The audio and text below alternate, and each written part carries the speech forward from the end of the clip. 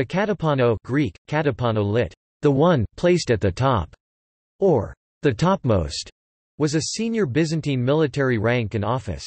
The word was Latinized as capitanus, catepan, and its meaning seems to have merged with that of the Italian capitanius, which derives from the Latin word caput, meaning head. This hybridized term gave rise to the English-language term captain and its equivalents in other languages: capitan, capitan, capitan, el capitan, il capitano, caputan pasha, etc.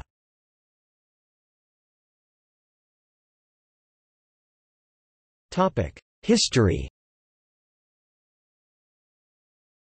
The Katepano first appears in the 9th century, when it was used in the generic sense of the one in charge, by two officials, the head of the basilikoi anthropoi, imperial men, a class of low-level court functionaries, and the head of the Mardet marine detachments of the Byzantine naval theme of the Sibarayos in southern Asia Minor.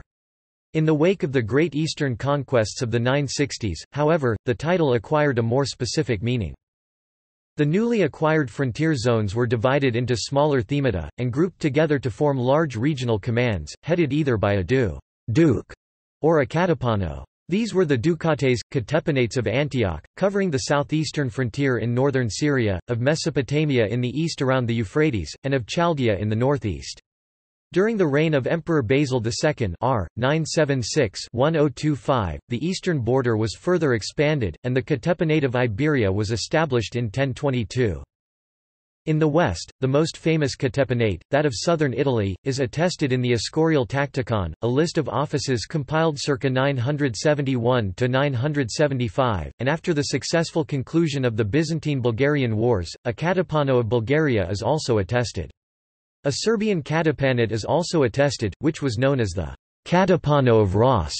With the catastrophic territorial losses suffered during the 11th century, the office disappears in the sense of the overall military commander, but is retained in a more local level. During the Komnenian and Palaiologan periods, the term Katepanakian thus comes to denote low-level administrative areas, both in Asia Minor, including the Empire of Trebizond, and Europe. These were small subdivisions of the earlier themata, and consisted of little more than a fortified capital, the castron, and its surrounding territory. In the Palaiologan era, the Katepanakian was governed by a kephale Greek, head, who had supreme civil and military authority within its bounds. Like many other Byzantine institutions, the Katepanakian as an administrative subdivision was also adopted in the Second Bulgarian Empire.